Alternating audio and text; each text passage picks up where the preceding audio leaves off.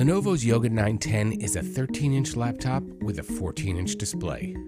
With just a sliver of a frame, the ultra-thin, ultralight hybrid's touchscreen reaches nearly edge-to-edge, allowing the PC maker to keep the body smaller than the typical 14-inch laptop.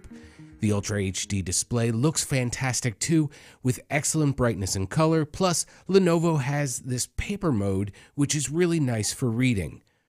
But there is one sort of side effect to the display. The webcam has been moved to the bottom, which does give you these weird big hands when using the camera, but it's not like you don't have other position options, thanks to the Yoga's watch band hinge, letting you take it from a laptop to a tablet with a couple of other positions in between.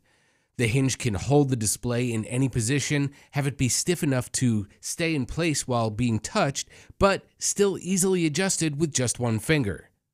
The display and the design are the highlights of this update, but the touchpad and keyboard are excellent too, with the exception of the tiny shift key at least, and you get a fingerprint reader for extra security. If you need a direct video output or an SD card slot, you won't find them here.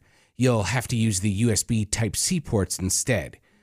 Performance is solid with its 7th gen Core i7 processor, just not with anything that's too graphics intensive. Battery life is good too, hitting between 8 and 10 hours depending on what you're doing. With it all starting at around $1,000, this is one premium ultra portable to look out for.